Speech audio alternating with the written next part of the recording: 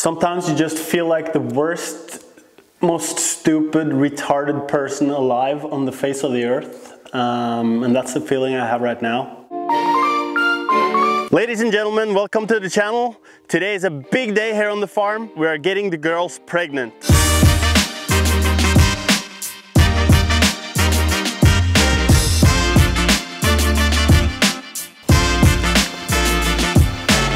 Hi, I'm Ian. I'm a Norwegian water buffalo farmer, and today is a huge day for me.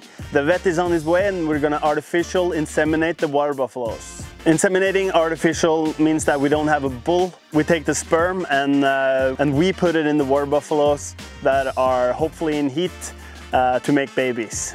The water buffalo are really hard to detect if they're in heat or not. So we've spent the last 2 weeks giving them hormone shots, leaving them to hopefully get in heat today and tomorrow. So we're gonna inseminate a couple of doses today and a couple of doses tomorrow.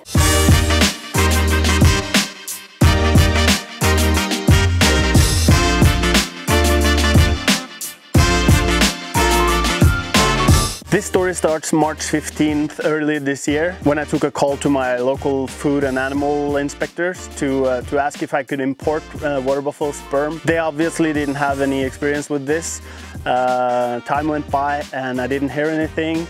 I called, I texted, I emailed, still no word. And after actually a couple of months, I found someone who could tell me that it wasn't their table. I had to talk to someone else. The water buffalo is pregnant for 10 months and I wanted to time it so that the calves were born in the spring so they could grow up with fresh grass and nice temperatures, and also for the moms to graze and eat nutritious food while raising their calves and milking. So for the calves to be born in the spring, I had to get this done by June, July, and I slowly started to realize that that wasn't gonna happen. They made me call someone else. Of course, he was on summer vacation and wasn't to be back in 6 weeks. And I waited for 6 weeks and finally got a hold of him.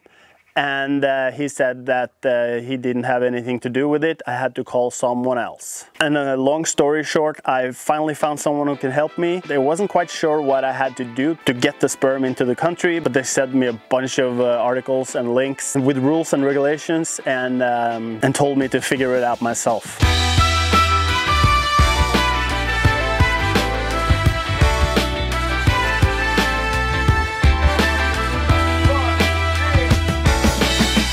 Now, before I can go to Sweden and pick up the semen, I had to buy a container to keep it in and fill it up with liquid nitrogen to keep it frozen. Now, there's actually a bus driving around the whole country selling Norwegian cow semen and liquid nitrogen called the sperm bus.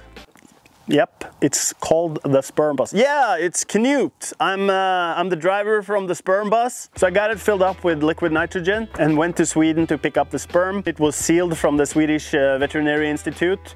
They had to take a whole bunch of tests before I could take it into the country. I have 5 cows that are getting it, 3 cows and 2 heifers. But I also have 4 calves and 1 cow that I'm not impregnating. She's vicious and mean and wants to take me out, and I'm afraid of her. That's a story for another video. But the main thing is that I have to keep her and the calves separated from the others. I don't have a permanent setup for separating the animals, but I've spent a couple of days now trying to figure out how to do it in the best way with what I have available. And let me give you the grand tour.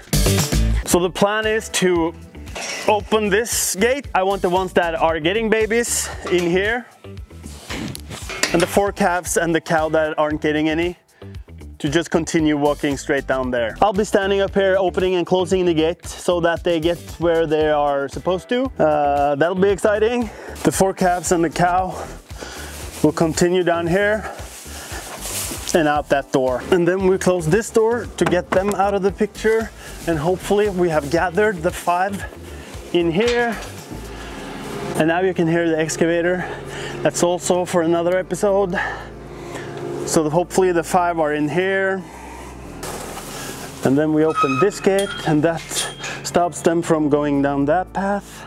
And we open this gate and have them walk in here, over to the head gate, put their heads in here.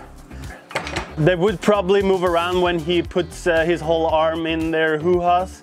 So this is to help them just stand still while he works. The cows are used to stand like this. They have been standing here when they have been milked. The heifers are 2.5 years old and they've never been in one of these. That's my bad. I probably should have trained them a long time ago, but now the day is here and we just have to see how it goes. And when we're done, they go back out, and hopefully everything goes well. They can go back out to the pasture and graze, and hopefully there will be growing something inside the water buffalo, and that we will find out in about 3 weeks.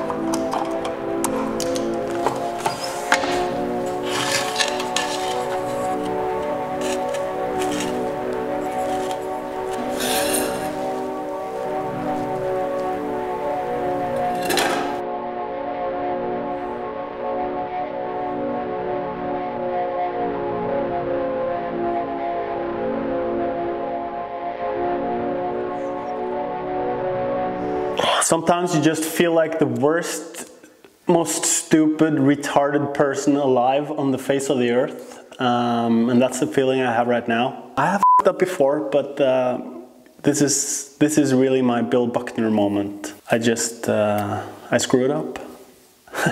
And it's totally my fault. And it's 6 months down the drain. And quite a lot of money. I had a funny feeling just as I touched the handles on the containers. Mine was freezing cold and the other one was room temperature, and when I did open it, smoke from the liquid nitrogen was supposed to pour up in my face, and it didn't, and I touched it and it was warm, meaning all the sperm is dead.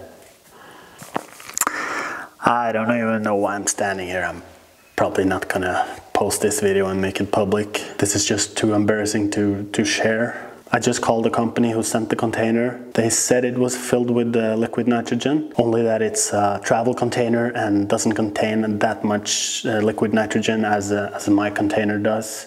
And I guess that's where the mistake happened. The Swedish container was sealed. It's not that much smaller than mine, and I checked mine daily, and it clearly was loaded with the nitrogen, so I didn't think about the smaller one could go empty so fast. They also said that this was the last batch. They were all out of buffalo semen and didn't know when they would get more in stock. Yeah, I guess I can spend the rest of my day doing something else now. See you in the next one.